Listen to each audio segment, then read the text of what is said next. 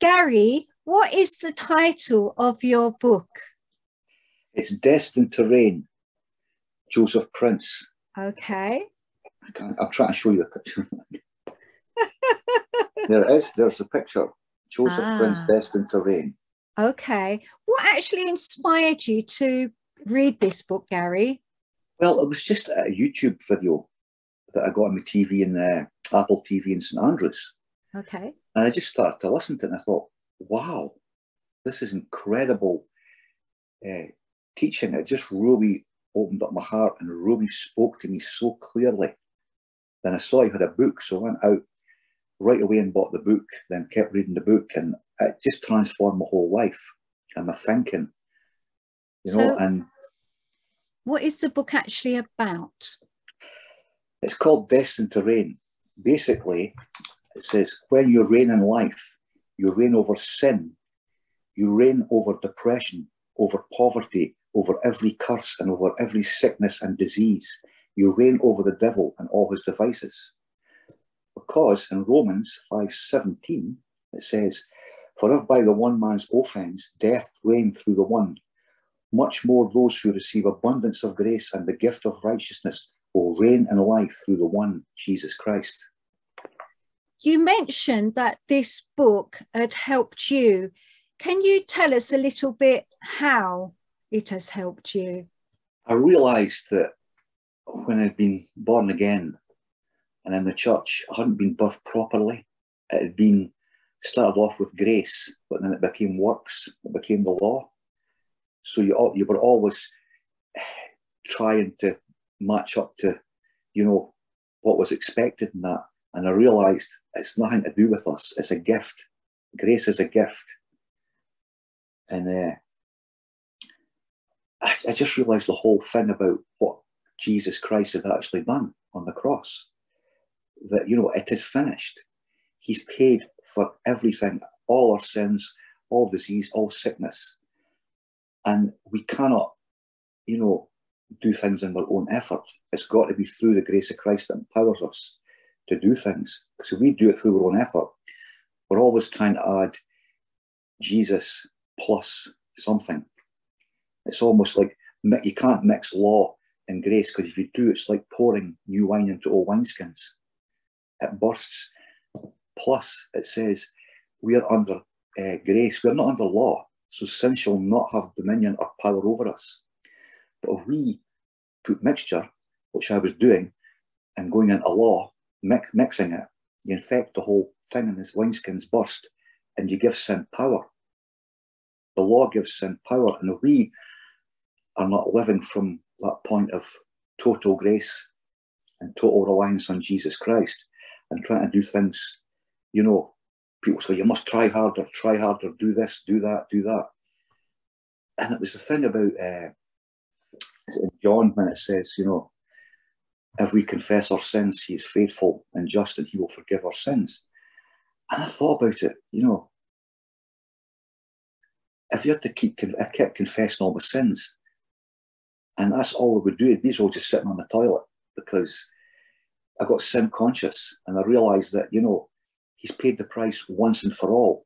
Because if you're going to confess your sins, you can't just confess the ones you know about. If you're worrying, unbelief, that's a sin.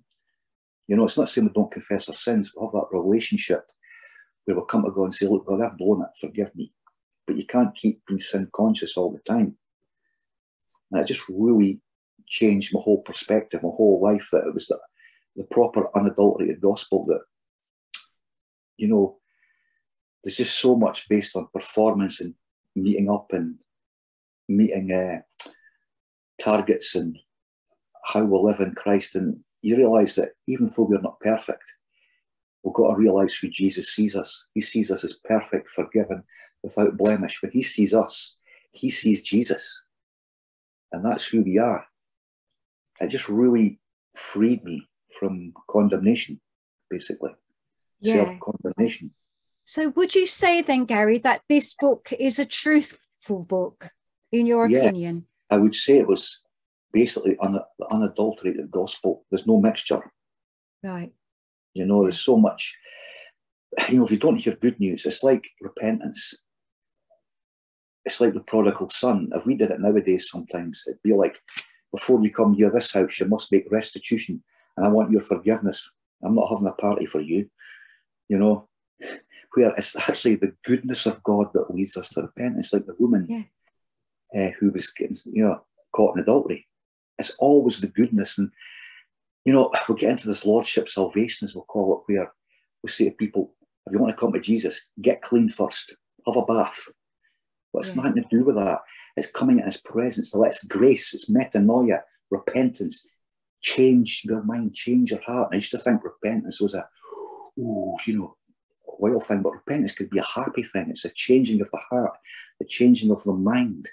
And New Testament repentance is totally different, but bring Old Testament repentance in. That's how a lot of the revivals stopped, because it was built on condemnation, a lot of it. And it stopped because it wasn't the too good to be true good news. It's like you hear about the rich young ruler and Zacchaeus. And I know they're not written side by side, but almost an example of the law, because he says, what must I do? I've done this, I've done that, I've done that. He says, you still go and give all your money to the poor. But he was that rich, he couldn't part with a penny. Zacchaeus, Jesus called him down from the tree, and his heart was filled with grace. And he was so generous. I'll give back 4 times as much and come into my house. And, so it's like if you're married, if you're doing it by just law, just have to love my husband, But if you do it by grace, you go way beyond. When grace flows, it gives life. And we've got to stop being sin conscious, because sin conscious is selfishness, because you're looking at yourself all the time instead of Jesus. Yeah. When you get your eyes off, then you become, you have a condemning heart towards other people, a judgmental heart, So it really taught me that, and I'm still working through it, because I do feel condemned sometimes, and I do try and do things on my own strength. Yeah, we do. And so would you say then, Garry, that this book was a challenging book? It sounds like it. Very challenging to try and take my mind off myself and be sin conscious and actually accept, wait a minute, my God said to me, how finished is it? There's now no imputation of sin, He's paid for it, he can't go back and pay for it again. It's a one off, it is done, it is finished. Yeah. And we need to walk in what he's paid for. And it's like, we can get all these songs, when this happens, and the final day we'll be free. No, it's now. It's now we're free. And I want to walk in that. Because Paul, the Apostle Paul, today would be called the hyper grace preacher. Yeah. He would, because he was so clear about it. But with always, it's a human nature, the sinful nature, we always want to add something onto it to make feel like we're doing something. Yeah. But if we, there's another book called Let Go Life as well, that's connected to this. And I always want to do that, to let go and let God reign, let Jesus reign. And that way, it's not you sit about doing nothing.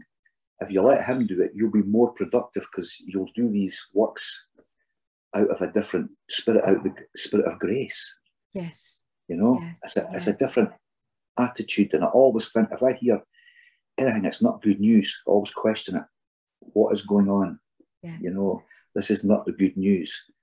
Even in John, the Gospel of John, that's the most bought single gospel in the world.